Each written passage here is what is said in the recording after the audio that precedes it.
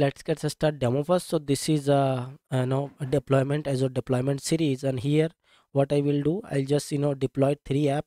One is Blazor app, one is web application using the Razor pages, and another one is web API, right? So three application we have to deploy using Visual Studio. And if you see, see, this is our API which is returning data on after the deployment, and same way actually after deployment the web app using the Razor pages, it is working fine over here. And similar, I also deployed our Blazor app on the Azure app service, right? And also it is working perfectly fine, right? And there's a two-way I will use. First way, actually directly create over here as a app service, and they will actually consume in our Visual Studio. And also other way, there is a other mechanism in Visual Studio itself. They have a option directly you can create a app service and you can use and then deploy it, right? So both are way we will do. And before proceeding this session, I'm especially recommend, if you don't have an Azure subscription and all, so I just create a one session where actually you can get the free subscription using the sandbox, right? So you can use it that. So go to my YouTube channel, right, which is a .NET real world example, and check out this guy actually. So free of cost of that Azure subscription. And after that also I just show many deployment series over here where you can just deploy it using a drag and drop, right? But here now we have to deploy via usual Visual Studio. Let's get start implementation. So here just open your Azure portal, log in your Azure portal using that sandbox, and click app service. And here what I will need to do, first I just create web app service. So just create and then web app service, and simply as a normally just set a resource group, and what is the subscription, just use the subscription and name it for example Blazor web app via Visual Studio, right? So let me make it whatever name you want, just make it now. I use that code because I'm just pushing using the code. And here whatever .NET framework want to use, just use it. As of now I'll just use as a Windows, and keep it whatever your central US, so you can keep it. So I'll just use it East US, and other rest of things I think perfectly fine. Just click the review, and over here just create. Okay, once it's done, go to the resource. Now you're able to see your app service is started, and also it is running. Click on the default domain. So once you click different domain, you are able to see it is running and waiting for your content, right? So what you need to go back to your here, go to the app service, and now you will to see here your app service has been created, right? Web app has been created. So this is one way actually you can just create from here. That also we can expect in our Visual Studio, but directly also we can create that, also will show you, right? So let me open the Visual Studio and create a new project, and choose any Blazor web app, and choose Blazor web app deployment via Visual Studio. Choose next, use server one, whatever one you can just use, you can just use it, there is no issue. But as of now I will use server. Click here, create. Once it's created and restored, so let me run for locally. What is that default template? Now see, there is a three navigation tab: home, continue, counter, and also weather, right? It is in memory data. So let me close. It is just for make sure like it is working perfectly in locally. Once is make sure it is working perfectly, what you need to do, simply right click on that, go to that publish, and you will get this pop-up window, and there is a many option. Okay, so last time we used that direct publish one, but as of now we'll use directly Azure host your application directly in Microsoft Cloud, right? Use this guy. Next. And here there's many other template also provide, like where you want to deploy, like Azure app service on Windows, Azure app service on Linux. But as of now I just use as on Windows, so I will use that Azure Windows. So next.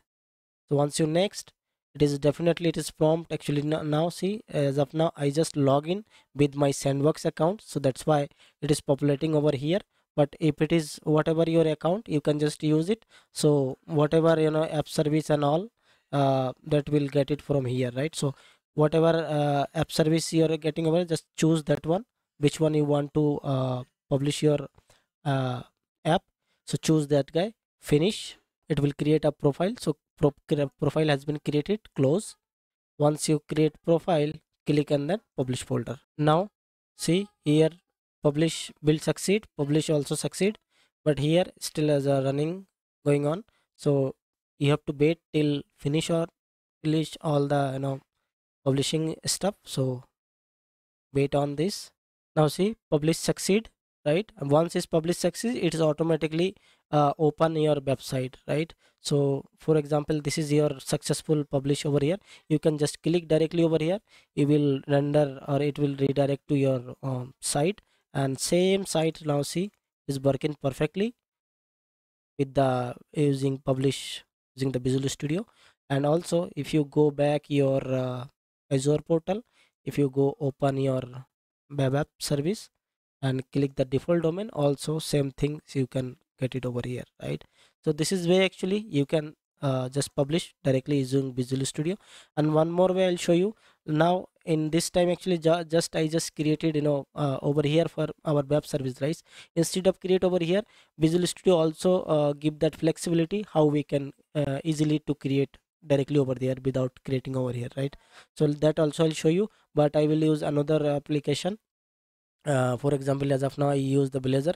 So now let me create okay, use that one also. I use that guy and just create another project. This time I will use, for example, ASP.NET Core with the Razor pages. Use that guy, web app Razor pages via Visual Studio. And next choose whatever default things. I'll just choose the same thing, create. Once it's done, now see, again just make sure it is perfect working fine. Let me set a startup file of this, run this application. Now see, it is running perfectly, and close that. Now again do the same process what we have done last time. Right click, publish, use that same Azure. Next, choose that window and Linux, whatever you want you can choose it. Next, now see, this time again it show, if you log in correctly, so it will show over here, and it will show the previous one, right? But what I will do now, I instead of use the existing one, I will create new one. So how we can create this? Click that create new over here. If you log in correctly, definitely you will get that name, right? It is automatic generate name, so you can make it whatever name you want. This, and now choose your subscription name. So this is our sandbox subscription name, which is free, and use that resource group, which is also automatically populated, and also hosting plan over here. Use the default one, or whatever your hosting plan you want, you can just create it.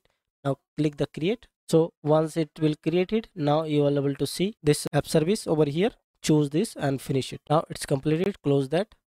Now simply what you need to do, click publish. Now publish has been completed. It is just taking a few seconds for actually redirecting your open your page, which is deployed over here. Now see, it is deployed our Azure app service, and if you click that privacy, it will redirect over here. Let me close over here, go to your here, and just refresh over here. Go to that Azure portal, refresh, and you are able to see your web apps here. Second one, this is our Razor one, which is just created by Visual Studio. And if you click over here, you are able to see your app is running over here, right? So like this is a process actually. You can build and you can create all that app. You can deploy directly using the Visual Studio. Same thing, you can just create your function or that API. So let me show you one more for that API. Let me create a new project and create a web API, ASP.NET Core web API. Click using that web API deployment via Visual Studio. Next, use the same. Once it's created, let me go to the solution Now every package also is reloaded, right?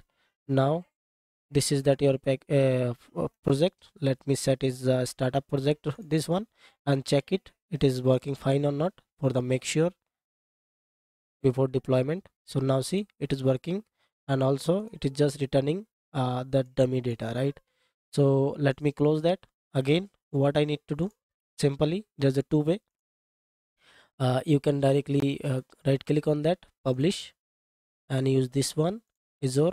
Use that Windows one or Linux one, whatever you want.